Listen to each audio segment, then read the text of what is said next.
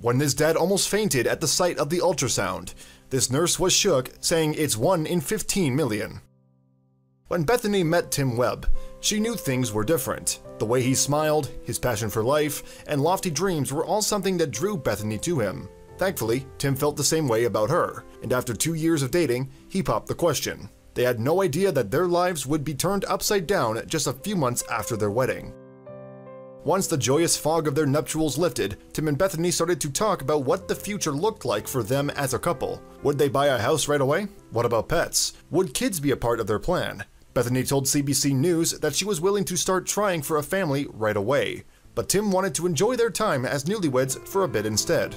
My husband definitely wanted to wait a year. I was fine with whenever it ended up happening, but then we found out we were very excited, only thinking we were having one. Once Bethany realized that she was pregnant, they raced to the doctor and ordered an ultrasound. What happened in that doctor's office would be something that they would both remember for the rest of their lives. After positioning the ultrasound wand over her stomach at just the right angle, the tech looked at both of them and announced that they were expecting not one child, but 4 identical quadruplets.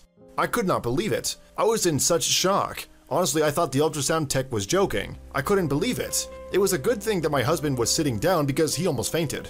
Neither Bethany nor Tim had a history of multiples in their families, and since they conceived naturally, it was even rarer. After doing a bit of research, the couple discovered that having 4 identical girls occurs in 1 and 13 to 70 million pregnancies. Thankfully, the rest of Bethany's pregnancy went smoothly, and they welcomed 4 identical twin girls named Abigail, Michaela, Grace, and Emily into the world. With 4 newborns to care for at home, Bethany and Tim were lucky that the community rallied around them. People from their hometown even started a fundraiser and made sure that they didn't need anything. It's really amazing because there would be no way we could do all this by ourselves.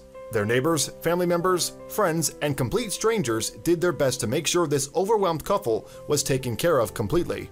Without their help, Tim and Bethany knew that things would be so much more difficult.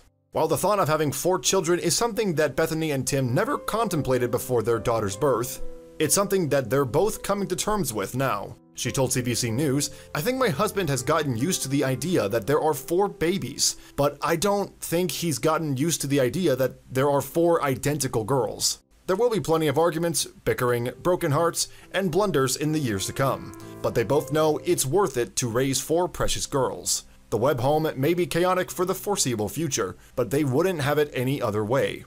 Fortunately, the girls are growing each day and are as happy as can be."